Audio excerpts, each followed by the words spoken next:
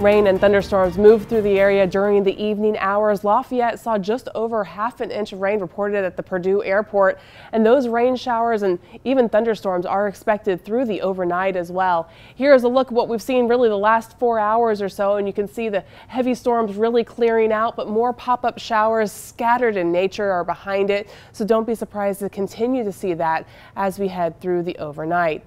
It did drop those temperatures down though. Right now we are seeing temperatures in the mid to upper 60s. We're going to go down a little bit from there, but our dew point's so high right now as well. It is muggy outside. So if you're stepping outside this evening still yet, you're going to notice a very muggy experience. And then tomorrow morning, I wouldn't be surprised to see a little bit of patchy fog as that temperature drops down to 62 degrees, the low here in Lafayette, and really mid to lower 60s area wide. The dew point has gone up significantly from what we had this morning, and so those temperatures just aren't going to be dropping quite as low. I've already mentioned we're expecting to see more rain showers, and if we take a look at Futurecast, we're starting this at 1 a.m. You can see here a little bit of a clearing period, but it's not going to last for very long. More rain is expected to move in. This is at 4:30 in the morning. You can see those rain showers already starting to build back into our area. That's going to continue and really kind of be our first wave of rain as we go through the 7:30 hour. More rain showers then once again.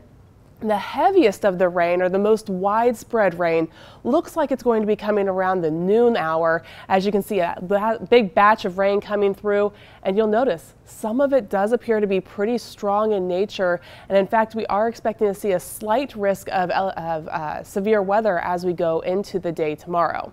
Once this heavy big patch of rainfall moves through, it's going to clear out. The clouds are going to allow a little bit of that sunshine to come through. More rain showers possible, but I think temperatures are going to warm up pretty significantly tomorrow as we're expecting those highs to be in the mid to upper 80s. Again, I mentioned this earlier, but we do have the marginal risk for severe weather in our area. That's mainly going to come in the form of damaging wind or possibly even some hail.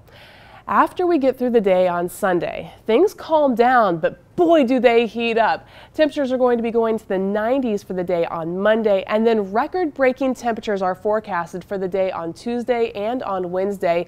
When you mix in the humidity that we're going to be getting, heat indices are going to be reaching around 100 to 110 degrees before another slight cool front comes through Thursday, making sure to cool things down as we go to the end of the week.